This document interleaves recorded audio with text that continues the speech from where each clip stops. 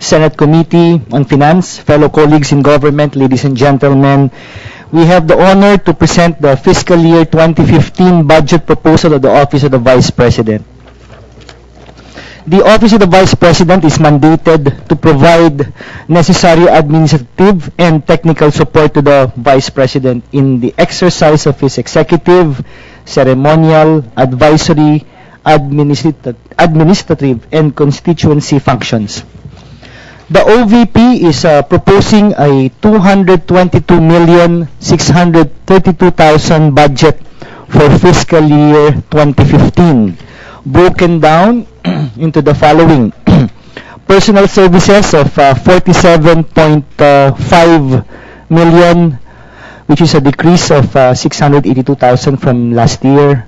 A MOE of 172.4 million, which is an increase of 3.3 million from last year, and the capital outlay of 2.684 million for a total of 222,632,000 pesos.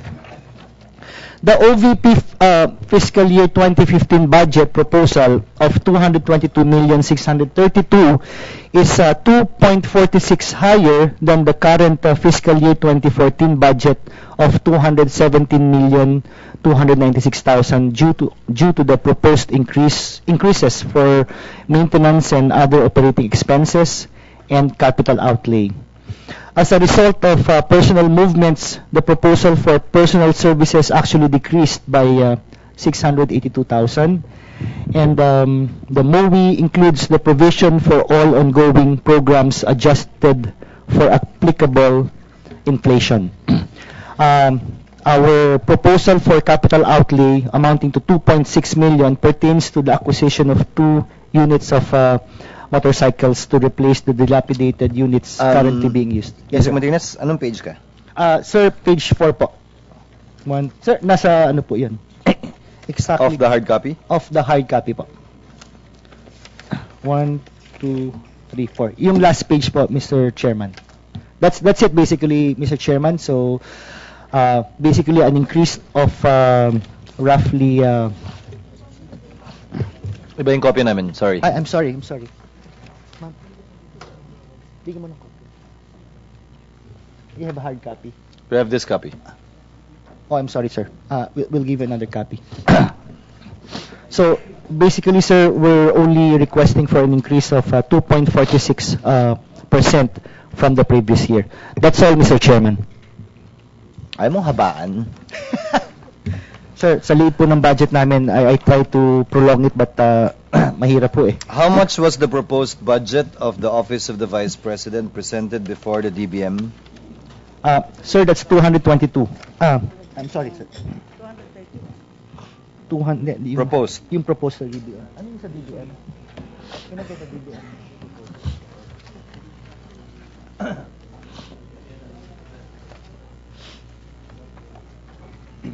So we proposed 231,650,000, which was slashed to 221 million. And the difference is for what? The more or less 5 million difference is for what? Supposedly? Kumbaga ano yun na walang program, activity, or project, or Yes, pagagastusan sana nyo? Ano ba yung MITHI? MITHI is yung computerization. Sir. Sir, na-decrease po dun sa MITHI project, which was the computerization. Dun po tinanggal lang DBM, kaya ho lumiit yung aming napapunta. DBM actually is implementing it already. That's right. Initially, we proposed it to be inside our budget, but they removed it, sir. So where is it now? It's in the DBM. DBM will implement that program, sir. What's that program, sir? Sir, the MITHI, ano ba yung, what's the exact term? That's the computerization program, sir. Of the OVP? Sir, of the whole, ang alam namin, sir, that's the whole program of the bureaucracy. It's not just the DB, that's a DBM computerization program. You have in your report the accomplishment report of the OVP as of the first half of 2014. Yes, sir. This page? Yes, sir.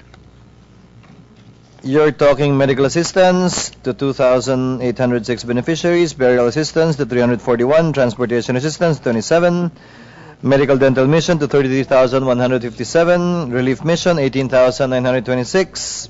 I'm referring to beneficiaries. That's right, sir. OFWs 5,061. Scholarships 1,538. Medals 8,000. Wheelchairs 40. Medical equipment 49. Legal assistance 770. This is chargeable against what particular item in your budget, sir? So under the subsidies, under the MOE subsidies others. So ang inalis lang natin nung nakaraang budget yung tinuturing na PDAF na 200 million, You're correct, Mr. Chairman. which refers to hard projects, Both both hard and soft. both hard and soft. 100 million hard, 100 million soft. And the total allocation for this particular expense for 2015 is how much, sir? 86 million, sir.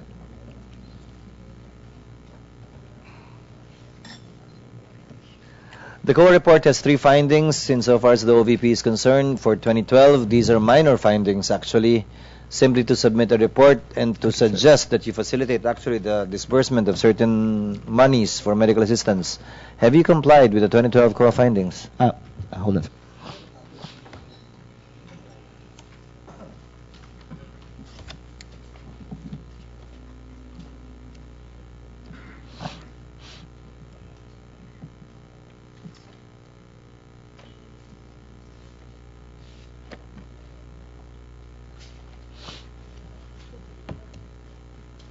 Chairman, Sir. the 2013 audit report has not been transmitted. I know we don't Has have a not copy. been I'm received. referring to the That's right. 2012. That's right. Has the OVP been compliant with the 2012 recommendations? As in 2012.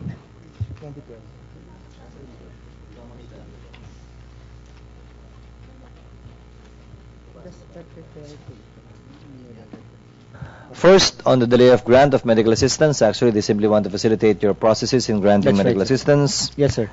The submission of a physical count of property, plant and equipment, Yes, sir. complied? Yes, sir. It has been complied, Mr. Chairman.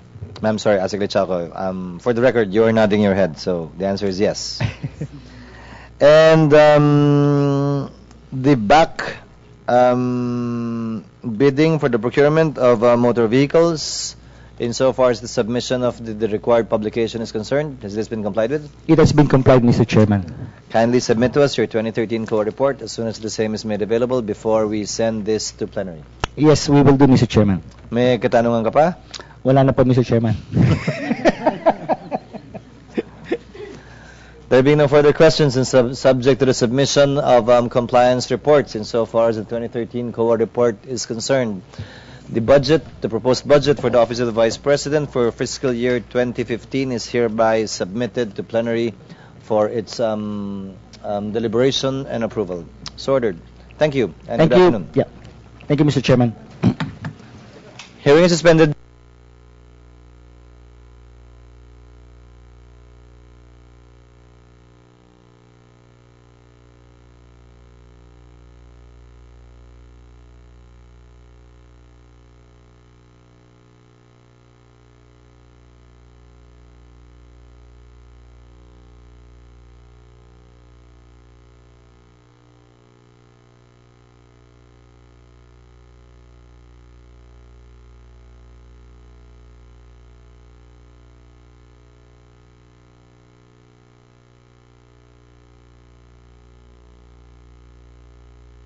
May we request Philracom officials to kindly situate themselves in the panel?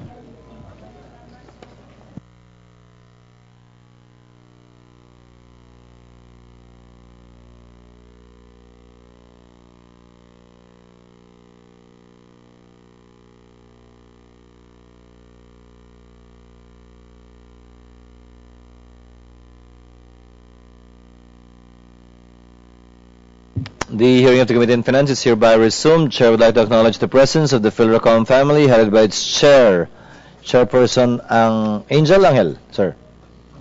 Angel, Your Honor. Angel Castaño Jr.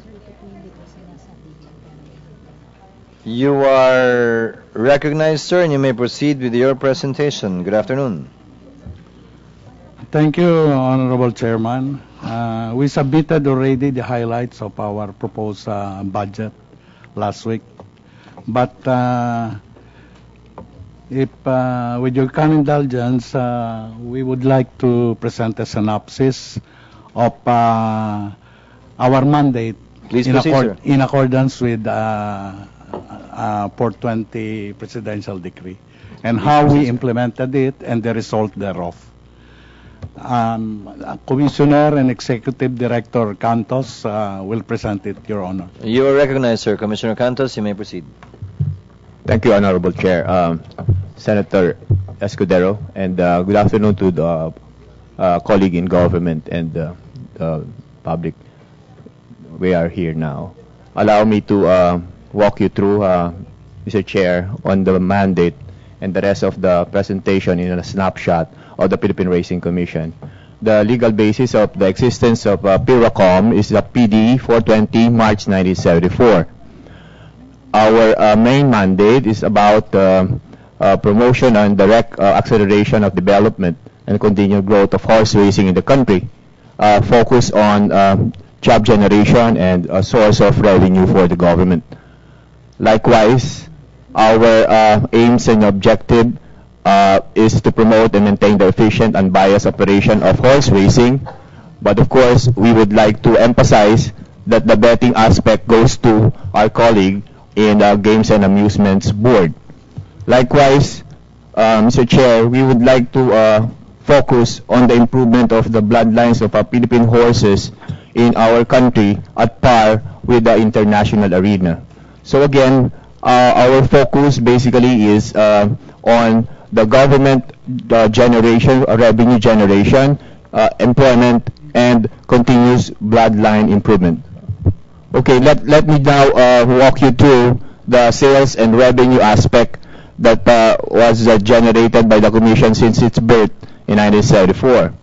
As you would notice, the bar chart show that we have a continuous increase from its birth in 1974 to last year.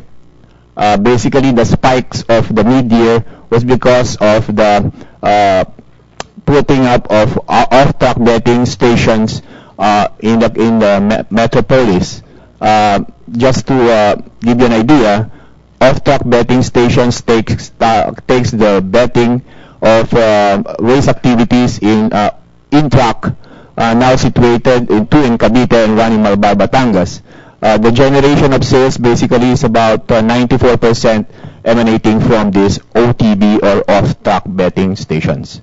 Sir, Mr. Chair. you said continuous increase. It has been on the decline since 2012.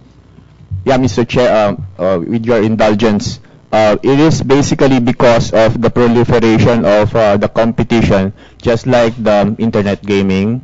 Well, Lotto is one among them, and some betting aspects that is basically web-based. Second, when you speak of sales from what, sir? Bets? Yes, Mr. Chair, it's all about the growth in the sales operation. Again, that is basically because of the off-track betting station increase during the early 2000s. So you want betting to increase? Well, Pag Chairman, marami ho yung pumupusta at mas malaki yung pusta, you are successful. yes, Is that correct? Mr. Chair. That's right. Tama yan? Yes, Parang sir. mali. Well, basically, Your agency should encourage, and if the bets increase, you're successful. If they decline, you're not successful. So kung magsugal lalo ang Pilipino, matagumpay ang ahensya nyo. Pag binawasan ng Pilipino ang sugal, hindi kayo matagumpay? well, Mr. Chair, with due respect, that is our basis of the growth of the industry. But likewise, we would like also to focus on the job generation aspect and the No, bloodline. I'm not objecting. I'm just stating the obvious. Essentially, yes, right? Right, Mr. Chair. Please proceed, sir. Okay, thank you. Now, the government general revenue for the past 10 years is around 1.34 billion pesos in terms of the different level of tax takes. This is in the past 10 years. As shown now on the projector, there are two bars colored blue and red. Red represents 2014. Now, it shows that, again, the performance this year is an improvement of last year, wherein last year there was already an increase of around 3% compared to year 2012. Now, let me just emphasize on the growth this year. Right now, as we speak, or last week, there was an increase already of around 9.18%, or a face value of around 449 million pesos, compared apple to apple of the time span last year. Basically, this is because of the excitement of the races being offered now to the betting public, or what we call the bayang karirista. Likewise, we were able to, because of the budget that was provided to us last year, Honorable Chair, we were able to break another traditional lean month spell, or this is about the traditional low performance months from March to June. As indicated on the figure, from 2008 to 2013, the average sales during those months from March to June is around 641 million pesos. But this year, it was increased. There was an increase of around 45 million, or gross sales of 686 million. Please move on. Likewise, the stakeholders now are experiencing an increase of around 10%, or face value increase of 11,500 for every first place win, or around 135,000 pesos as their first money or take home. Moreover, the prices for Philippine sponsored stakes races and charity races are released on time. This is important because this is the manner of how we promote internally the races, by making use of their generated revenue and plowing it back to the system.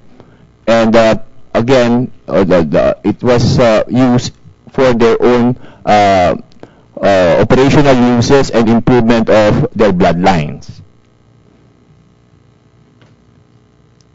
Now, the second focus that we are targeting or concentrating on is, of course, after the revenue generation, is the job generation. There are around 5,000 workers in this very specialized and sophisticated field of horse racing. Just like the jockeys, the horse trainers, horse breeders, horse ownership, and other allied sectors. OTB again stands for off-track betting station. Of course, they are employing tellers, some other allied workforces to have it operated, and basically now it's on a daily basis. The breakdown of which is the direct and indirect employment that we are giving to individuals that are into the industry. Direct employment goes to our licensees, just like owners, trainers, jockeys, grooms, which are basically the real guys that are tending to the horses day in and day out. Likewise, jockeys, helpers, and the rest of the licensees as racing officials. And the indirect employment goes to the off-track betting stations and other allied industries on feeds and veterinary services.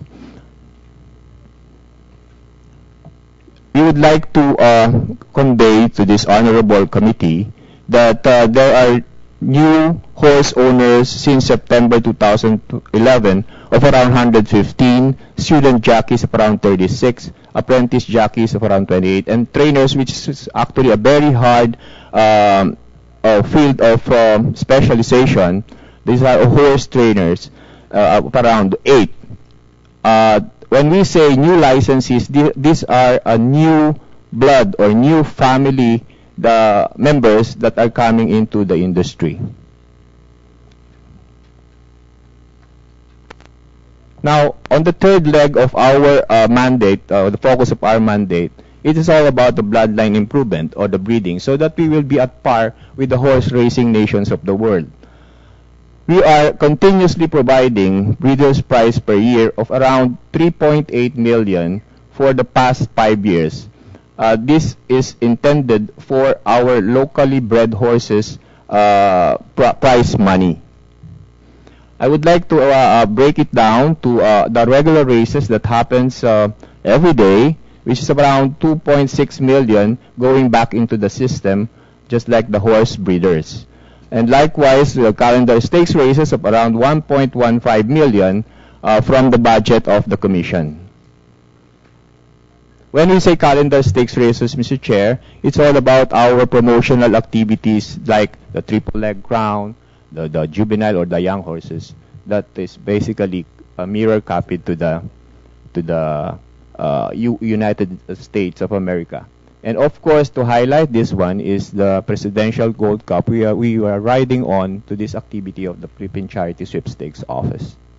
So, ilang karera meron tayo sa isang taon? Yes, around 100. I would like to refer that to to our chair, Mr. Chair Castano, sir? About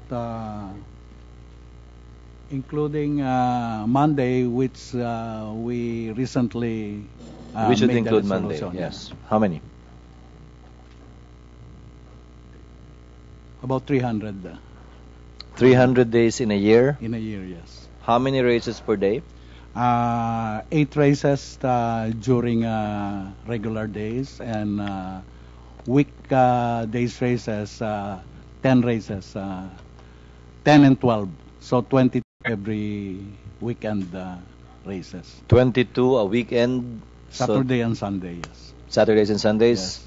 Yung 65 days po na pahinga na walang karera, anong mga araw po yun? Pasko, New Year, ganun ba yan? Yes, ano po, yung during Holy Friday, Good Friday, Thursday, Holy Week. Holy Thursday, Holy Week, yes. Roughly 65 days in a year nga walang karera. Wala po. Magkano ang total bets in a year? The average during weekdays is 24 million 24 million a day. a day, yes. Mhm. And during weekend, Saturday is around 26, and Sunday around minimum of 30. It depends. If we have stake races, around 34 million up to 36 million. Total for the year would be, in other words, I just want to know, magkano po ginagastos ng mananayang Pilipino sa horse races? 7.3 or 4 billion A year. a year, yes. And the tax take of government would be in the form of what? 17, about 17 million. 17%. 170 million. Magkano po total bets? Sir, how much? 7.3, Your Honor. 17% ang tax take ng gobyerno. Yes. Ano pong klaseng tax yun? Ano ang tax on? Documentary, Your Honor, and tax on winnings. So that's 17% of 7.3. Yes, Tama. 17 to 18, 18%. Yeah. Okay. Please proceed, sir. Just summarize it, sir.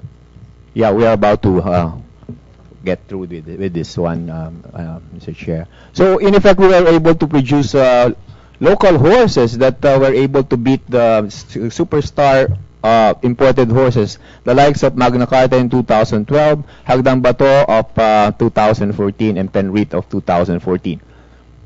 Okay, John, thank you. Of course, we're not forgetting our obligation to support national scope or national scale calamities, just like Bagyong Yolanda. When it happened, we were able to conduct 3 charity races for the benefit of the victims of Typhoon Yolanda, as well as that of Typhoon Glenda, which happened recently. And we were coursing it through the able participation of the Philippine Red Cross, intended for the victims of these calamities. We also would like to emphasize that on the budget you provided the Commission, Honorable Chair, we are able to conduct several international compliances, particular to gender and development, just like what we are doing, the Senior Citizens League of the Philippines, Philippine Horse Trainers Association, New Jockeys Association, wherein we're doing this regularly since we assumed office in 2011.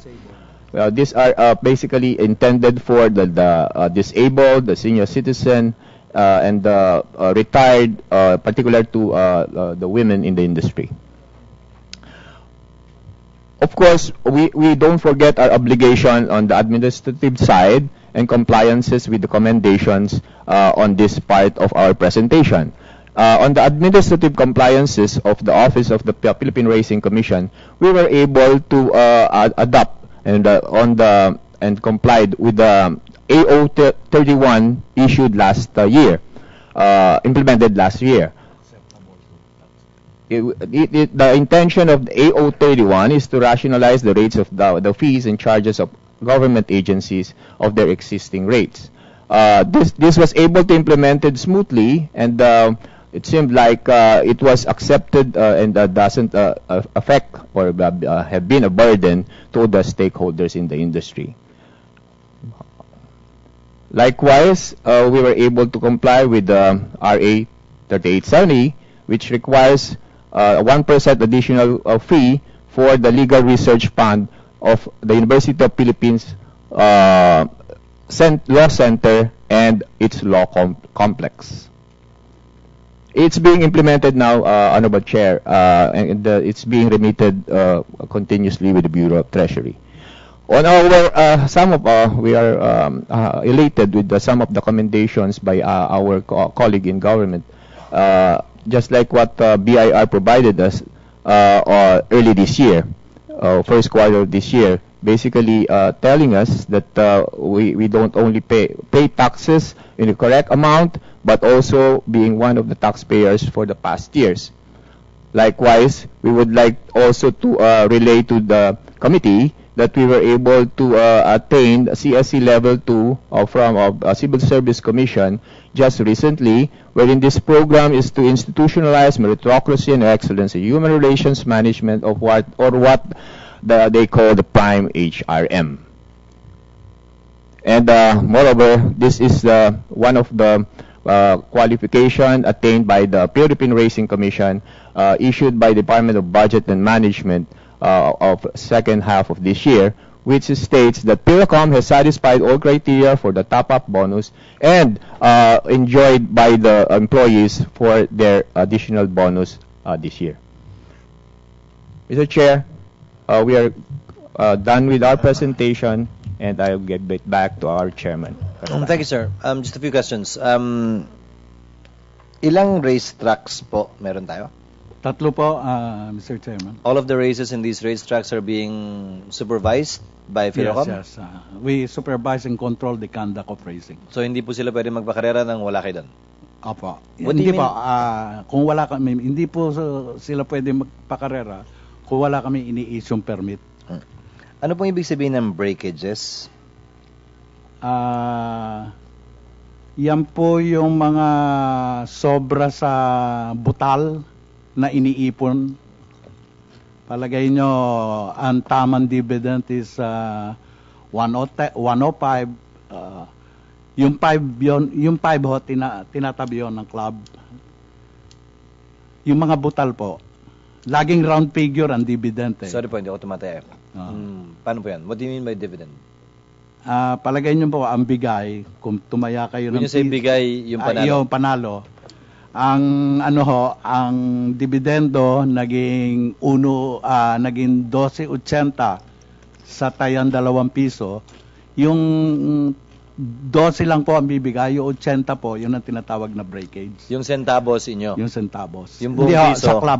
Sa club po yun. 50% binibigay sa PIRACOM. Yung butal na centavos, yung butal na piso-piso, sa kanila pa rin ba yan? Apo, yung butal ho.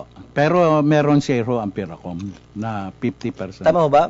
Kung ilan man yung tumama, paghahati-hatian nila yung premyo? Aha. Ganun po yun, di ba? Aha. Ang mananalo po ba sa isang karera, isang numero lang? Hindi ho, conforme ho sa mga taya meron. So pwede kang tumayang panlima to, panalo ka pa rin? Hindi ho, pang-apat, hanggang pang-apat. Hanggang pang-apat lang? So taya ako pang-apat to, kahit talo siya kumbaga, hindi siya nanalo, pang-apat nga siya, panalo ko. Hindi naman ho. Ano yon? Kung ang tatayan nyo, magmula first place, second place, third place, fourth place, yun hong klaseng ganung betting, mananalo kayo. Pero laging yung first place lang ho ang may dividend, ang panalo. May panalo. Yung second, third, fourth, Wala ho, wala ho. Ba't pa ho kayo dati dun? But for purposes of prices, they are entitled to prices. Horse price. Tigilan na ho natin yan, baka matuto pa ako. Oo. We have here the co-recommend. Hanggang tongit lang ho ako, hindi ako umabot dyan. Co-observations, as of December 2013, may we know the status of the pending case for declaratory relief involving the amount of 17.4 million? Is it still pending? Is it resolved? It's still pending. In fact, there was no hearing called yet by the City of Bacoor or Municipality of Bacoor. The court there? Our case is now being handled by the Office of the Solicitor General. Number two, the interest that COA recommended that you charge because of the delayed remittance in the amount of 189,000. What's the status of that, sir? No, as you know, by way of background, Mr. Chair, we cannot, we believe that we cannot impose the 6% interest for the delay because those delay were done during the past administration wherein they acted leniency in favor of the club because that time they were the two clubs were just started their business. But the recommendation was for you to issue a policy imposing this in the future, prospectively. Has such a policy been issued, sir? No, but we already wrote them, Mr. Chair. But in the future, is that already clear insofar as these clubs are concerned for delayed remittances? That the 6% interest will be charged as against them under the As civil to the code? interest, no, but as to their late remittances, it's up to date now because we made a resolution, a very effective resolution, that every time they will apply for a permit, we ask for payment first, or else no check, no permit. But what about the interest in case of delay? As of now, there's no delay, except for those cases. Assuming that there I is told delay, you. sir. Paano pag may delay? Now we will impose it. Yeah, prospectively. I think Yes. that's what COA was asking for. Uh-huh. That you pass a resolution saying that in case of delayed remittances, that you charge them 6%. Yes, we will do that, Mr. Chair. Can you do so, sir? One more last point. Para saan po yung capital outlay nyo na 1.1 million? Para ho sa motor vehicle na 1959 pa ho, it's no longer viable because of the maintenance. Anong klaseng kotse ho yan? Ako na lang bibili kung luma. Vintage na ho yan kung 1959 eh. Effects ho. Wala akong effects na 1959 kayo naman. Hindi pa iniimbento ang effects 1995. Thank you, sir, for your inputs.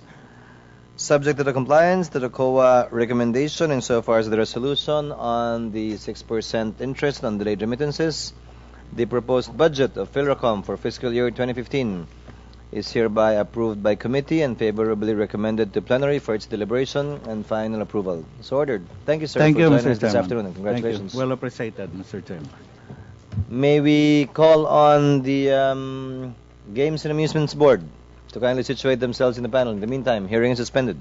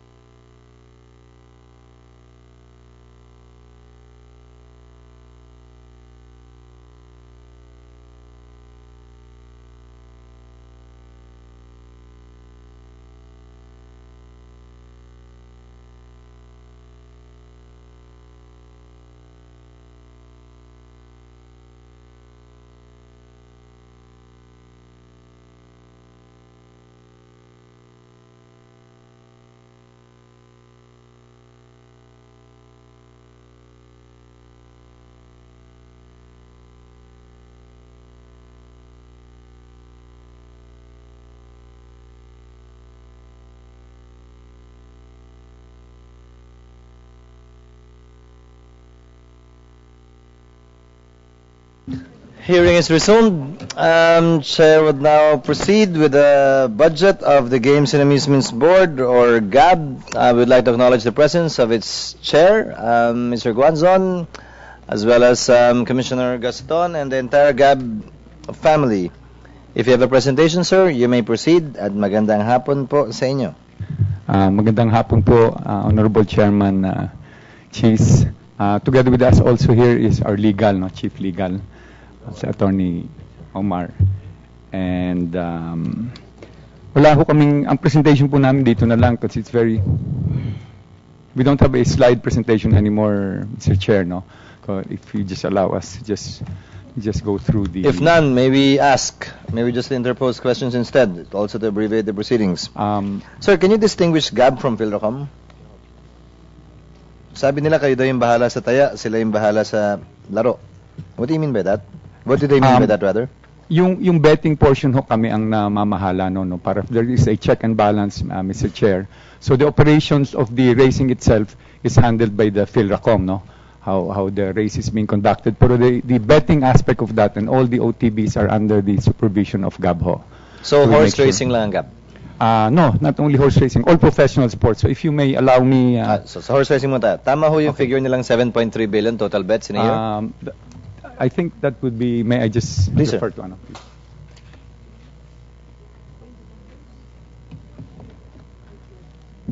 Yung figure na binigay nila. It's the same, no? Yes, Same? Your Honor. Yeah. So lahat po ng sports betting is under GAB? Sports? Tama ho ba? Yes, sports. Yes, oo. So labas sa inyo yung PCSO? Labas sa inyo ang casino? Labas ho, hindi ho sa amin yon. In fact, meron ho yung mga e-games na ngayon. Labas sa inyo SDL? Labas ho sa amin yon. Ang sa inyo lang sports betting? Yeah, well, the sports that will... Legal involve, sports betting? Legal, yes. The enumeration would be what? Horse racing? Basketball, all professional sports that would have rewards, no, and salaries and benefits. All sports na professional? Yes. And all bettings for those the sports? betting so meron lang dyan would be, but that under us would be the horse racing, or the betting aspect of the horse racing. So walang betting aspect ng ibang sports? I was about to ask you that. No, wala. That's not under us, betting. It's not under you, but it's also not legal, right? Legal po bang magpusta sa PBA? No, not that we know of. No, sports betting is not legal, right? Is it? No, it's not legal. Hindi, di ba? Although there are a lot. Ang daming pustahan sa PBA dito eh. Yeah, that's right. Plus one, minus one. Yeah, mga ganun ho na hindi, I guess, if you would liken that to the Las Vegas doon, official, and that's legal doon. Pero dito wala ho tayong ganun eh. Wala ho tayong ganun, meaning it's not legal here, Not or it's legal. not regulated here? Well, we still don't have that kind of, the kind of betting. Does it need to be allowed? I'll give you an example, sir. Pustahan tayo. Gilas laban, sino ba yung huling kalaban nila? Argentina. Oo. Tayong dalawa nagpustahan. Is that illegal? From the point of view of GAB? From Attorney. the legal, may just give that on the legal opinion.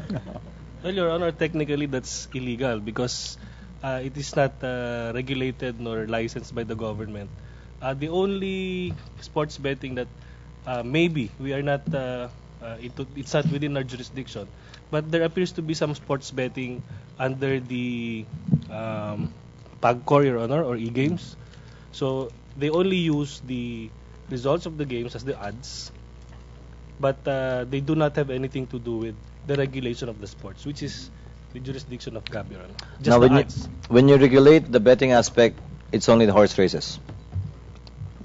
The rest, lahat ng sports na binabayaran yung player, you regulate that. Yes, that's right. Binabayaran meaning may salary sila. Salary Yes. Kasama yung mga Licenses nila, no? kasama po ba yung UAAP at saka No, NCAA? it's not because that's all under the NSA ho. Amateur ho yun. Binabayaran din nun sila eh. Again, No, they receive compensation and that's not a secret. well, it's distinguished between because what they say would be allowances, and there are those that are paid professionally as profession. So, I think there would be a distinction on that one. Kasi yun ang Or sinasabi ang nila, difference is allowances amateur lang. And Between professional. amateur and professionals, yes. But sir, before, you distinguish amateur from professional in that amateurs were not paid. And professionals were paid. Kaya nga professional ang tawag, di ba? Binabayaran na sila sa That's right, ginagawa nila eh. But right now, these players are being given compensation. Whether you call it allowance, salary, they're still being given something in exchange for playing for a particular school.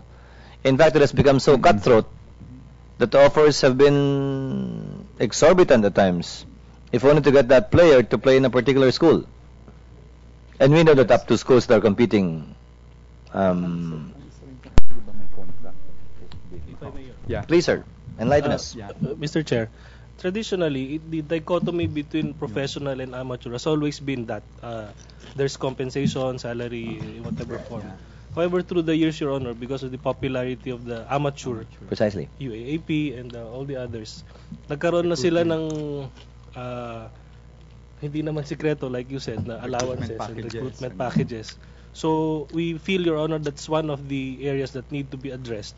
Because there's also a school of thought, even in the professional sports, Your Honor, that as long as it is honored by the NSA, you may consider it amateur. But is this under the NSA? No, Your Honor, but It's not. the other sports in the amateur sports, Your Honor.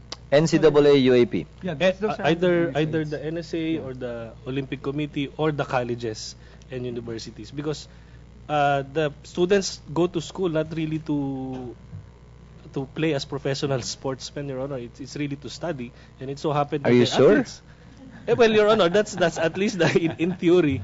So we have yet to. I think we have to adjust. We have to revisit the definition of professional and amateur. In the I'm not light saying of- that you should, sir. Actually, We- Attorney Benitez, I'm not saying that you should. Only that the line has been blurred. Yeah, distinct. It's no longer black and white.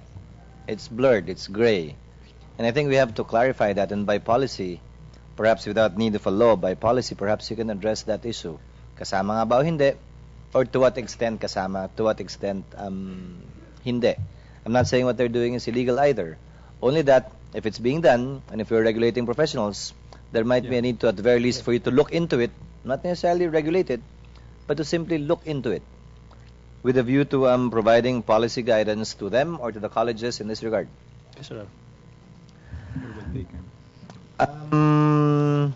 On professional players, what essentially do you do, sir? May lisensya ba yung mga yan? Yes, they have All of them? licenses. All professional athletes. Yeah, they come to us before at the start of the year to get their licenses. So, particularly track, them. basketball? Basketball, golf. Those are the ones that are professional. Billiards, boxing. Basically, those are the sports that would come. Without to a us. license, they cannot play? Yes, they cannot. No, without. Can a foreigner apply for a license here? I'm sorry. Can a foreigner apply for a license here? A foreigner? Yes. Oo. No limitation? No limitations.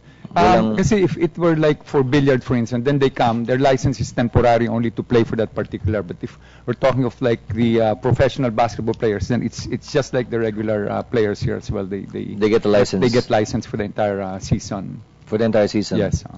Si Blatch, may license? Amateur siya, Mr. Chair. So wala. Wala. Not with us. But again, I'm sure, alam ka naman hindi siya Right. binabayaran, ikaw naman, no?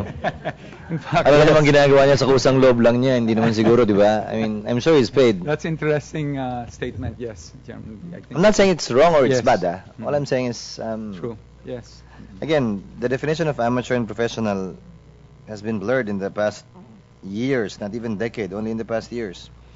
Sir, we are in receipt of your co-recommendation for 2013. Co-findings and recommendations, may we inquire about the compliance. On the two findings, dalawa lang naman po eh. Ano yung finding? Complied. I think complied tayo. I think On the reliability of the account receivables amounting to 208,000, maliit lang naman po.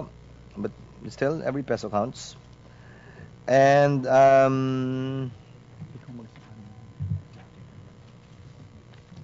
the adjustments of your entry insofar as your properties, obsolete properties or unserviceable properties amounting to 4.3. Yes, may I refer you, Mr. Chairman, to our admin? Please, ma'am. Admin. Ms. Artugue? Yeah, Artugue? we have. Good afternoon, Senator. With regard to the 208,000, 44,700 was already a write-off. So this year we're going to have it write-off yung balance po. And then as to the unserviceable asset which is not properly classified, as of June of this year, the chief accountant already reclassified the said account. So have you been given a clearance for having complied? Not yet. Not yet, sir. But you have complied. Yes, sir. May we know the 1 point... Pareho kayo ng PhilRocom, 1.1? Yes, yes, sir. Ang capital outlay nyo? Opo. Kutsi din? Ban. Sasakyan din? Opo. Sasakyan din. Ban po. Which will make the total service vehicles of GAB how many? 7, ano? 7, sir. Including the new one kung matutuloy po. 1.1. Ano mabibiling 1.1 na van? Nakita ko po urban. Ay, Nissan? Yes. Nissan. Taas ang piyesa nun. Anything else you would like to add? Nothing more. Thank you, sir. Just kindly look into those matters that was raised earlier and kindly submit to us before we go to plenary the final compliance certificate or report of COA insofar as the 2013 findings and recommendations are concerned. Yes, sir. There be no other points. Chair hereby acts on the proposed budget of the GAB for 2015 and favorably recommends it to plenary for deliberation and final approval. Congratulations, sir. At magandang Thank hapon you. po sa Thank inyo. you, Mr. Chairman. And magandang hapon. Good. Okay na. Hearing is suspended. Thank you, ma'am. Thank you, sir. Good afternoon. Sasabihin naman kinamortin sila. Ganon. Commissioner. Okay kayo doon. Sa kanya. Oo, kami.